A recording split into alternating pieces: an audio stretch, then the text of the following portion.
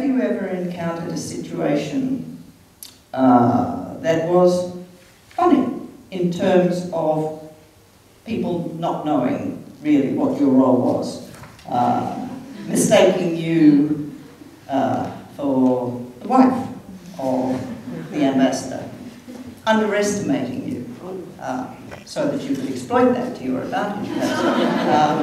So I'm going to start with Clemencia, and I'll let the other two think. And I'll just share with you one of the things that I thought was most amusing. A lot of people have enormous difficulty in the highly sort of protocol-bound world of diplomacy knowing what to call you, and they stumble all over, whether it's Ms. or ambassadress, which it is not, and calling you whether it's Mr. or Ms. or something else. They have great difficulty with that.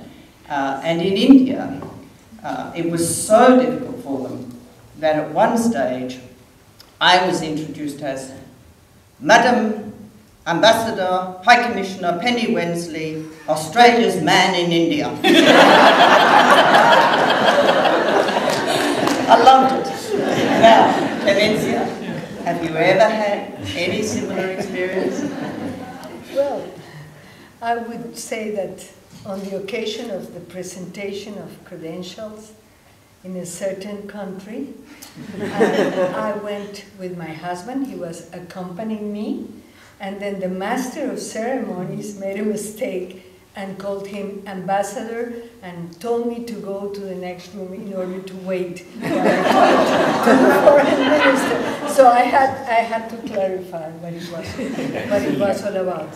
But I would also say, and I shared this comment to you when we spoke on the phone, that the multilateral atmosphere is more adversarial to women than the bilateral. I felt that in Geneva when I became PR of Colombia, and there it's the only occasion when I have felt that I have to gain respect and credibility as a professional. You can reach a very high level of credibility, but you have to show that you're up to the job, especially in the multilateral scenarios. Thank you. Does it work? Yep.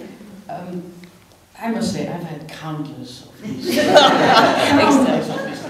That they don't see who you are. They think you're the secretary, you know, but with a small s, not the capital S, of course.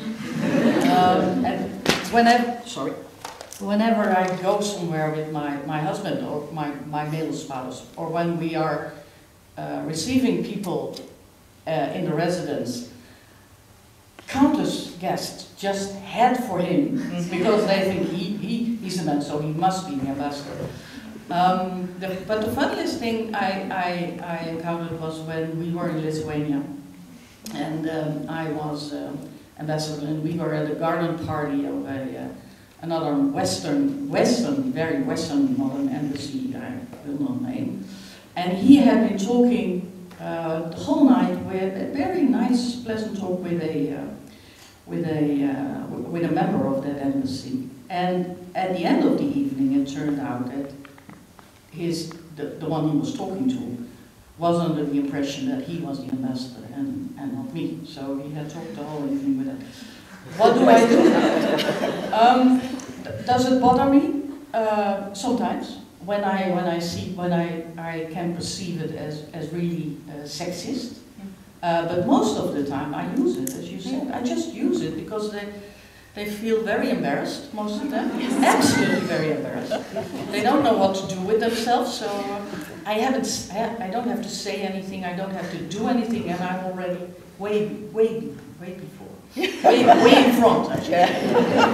Wonderful. Thank you. Just hold it up. Thank you very much. Yes, there are countless incidents like that. For me, it was even more complex because I married a colleague who was 11 years senior to me. And this was a taboo because foreign services generally, internationally, are not known for married couples. They're usually single because the foreign service life is so demanding Yeah. that whether male or female, it's difficult to keep a family.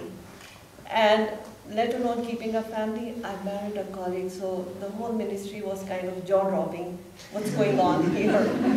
And then worst, that I also became pregnant.